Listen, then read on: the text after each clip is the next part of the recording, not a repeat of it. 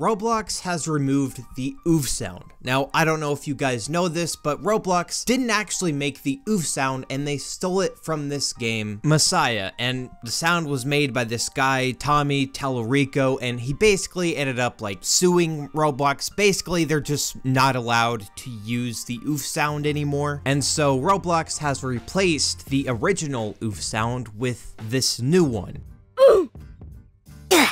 Yeah, let's just say people are not a fan of this new oof sound, and hashtag save the oof has been trending on Twitter. Hashtag save the oof. Retweet this. Hashtag save the oof. Roblox, you are a multi-billion-dollar company. Just buy the sound. So what do you guys think about the new Roblox oof sound? And do you think that Roblox should try and buy the old oof sound? If you guys want to be kept up to date on the latest influencer news and drama, be sure to hit that subscribe button.